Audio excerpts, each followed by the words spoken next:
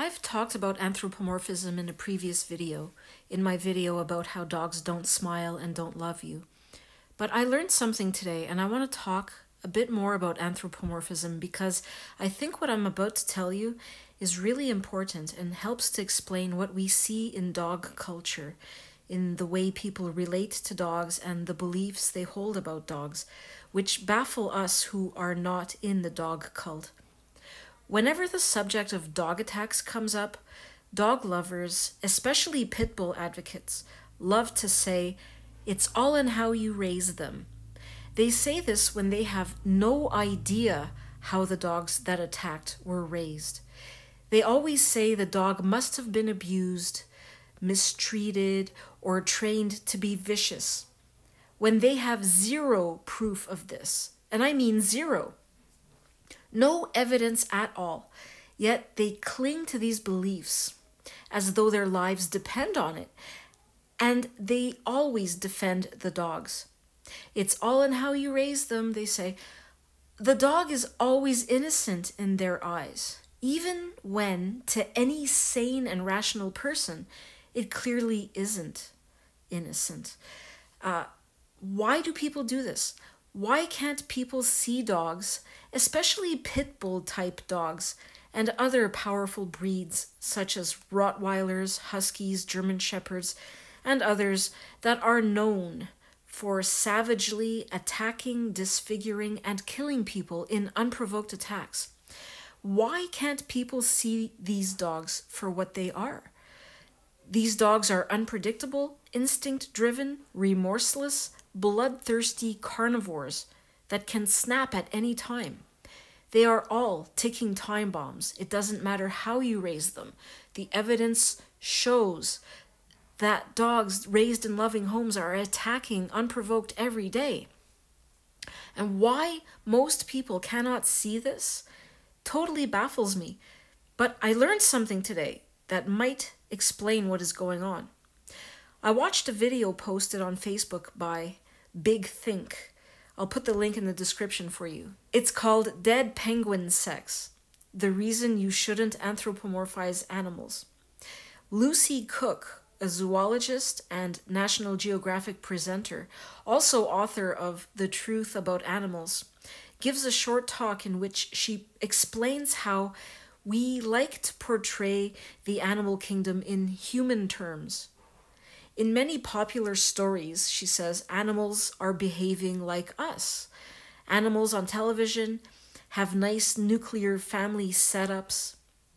It's fascinating how this desire to see animals behaving in a nice, moral, Christian family values way is something we have been propagating for millennia, she says. She talks about the medieval bestiaries. Bestiaries were illustrated books that described various animals. The natural history and illustration of each beast was usually accompanied by a moral lesson. These books were written by religious scribes, and they all copied one book, which was the Physiologus, which was a collection of moralized beast tales, which was written in the 4th century. The Physiologus popularized natural history and took it to the masses, she explains. She says it was the second most popular book after the Bible. It was hugely popular. The Physiologus, along with the bestiaries, were not interested in telling the truth about animals or enlightening their audience. That was not the purpose of these books. People believed God had implanted moral lessons in animals to teach us. The stories they told in these books about animals were very moral. Animals were good or they were bad. They taught us lessons about what's sinful and what isn't. She thinks we peddle these same myths and are doing the same thing today. And I agree with her. Popular press and newspapers, TV, they do the same thing. She gives the example of a news story about a stork that returned to its partner after many years and talks about how it was portrayed as this kind of love affair, very humanized. People like to see these sorts of heroic, feel-good, Christian values stories. People like to have these stories told. And it's interesting how she explains it. She explains that the risk of anthropomorphizing animals in this way is that we fail to understand them. We don't appreciate them for what they are. I'll just let you listen to a part of the clip. Here it is. We just will fail to understand them. We won't appreciate them on their own terms for what they are. To paint the animal kingdom with a Christian moral brush is to deny it in all of its sort of sibling-eating, blood-sucking, corpse-shagging glory, And the thing is we shouldn't be afraid of animals to behave as they do in these ways that are maybe even morally repugnant to us. They're not there to teach us a lesson. They're just there to live their lives. If we want moral guidance, we should be looking inside of ourselves for that. We shouldn't be looking to a penguin, for example, to tell us how to teach our lives. Or a dog. Now, but you're probably thinking, oh, penguins are really cute and they're monogamous and they mate for life. Well, actually, that's not true either. Penguins are birds with small brains that live in a very brutal environment. They have a short window in which to reproduce, and so they're flooded with hormones.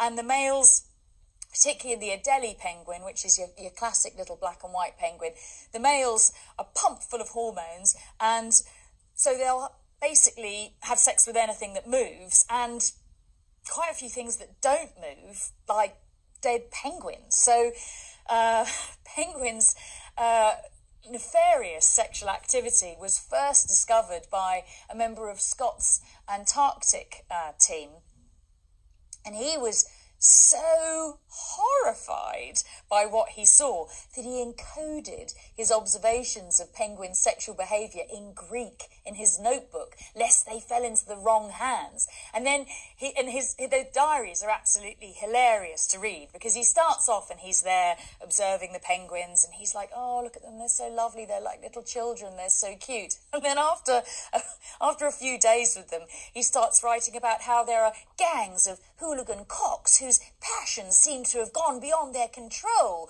and who are abusing chicks before the eyes of their parents, and this sort of, thoroughly appalling sexual behaviour that's taking place.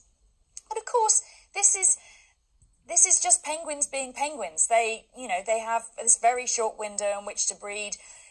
It just makes sense that they're flooded with hormones and they're programmed to have, fairly indiscriminate sex.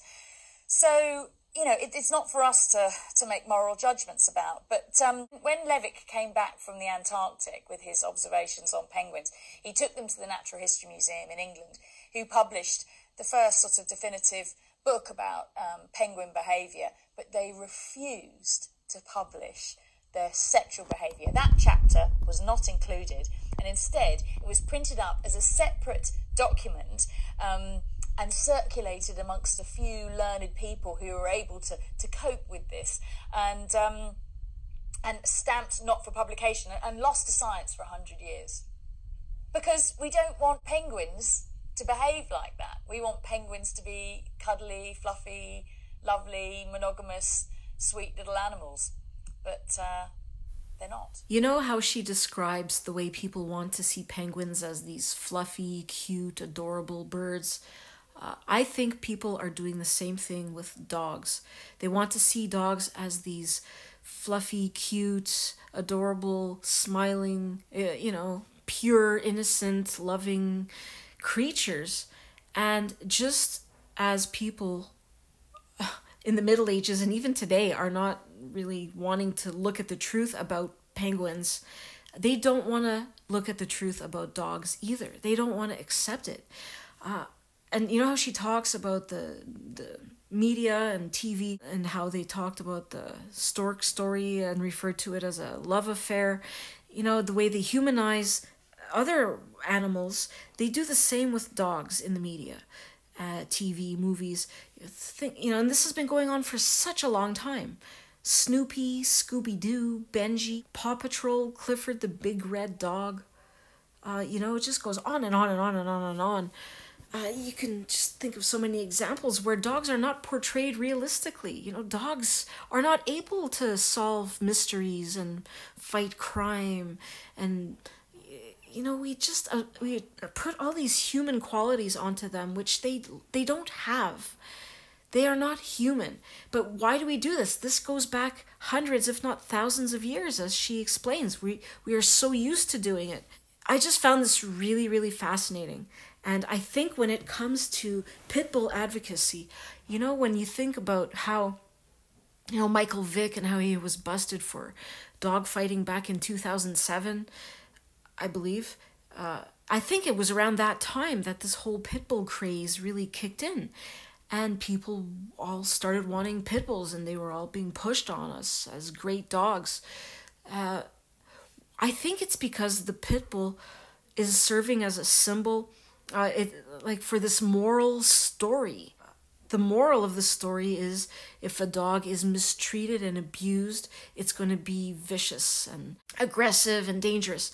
Whereas if you love the dog and raise it properly, it will become a loyal, unconditionally loving companion. And I think that's the story here on the pit bull. It's like attached to it, this moral story, and people are just gobbling it up. They're not seeing the dog for what it is.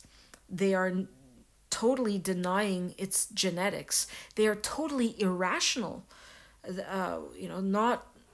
They're in denial about what these dogs were bred for and what they are capable of, which is sudden and unpredictable explosive aggression.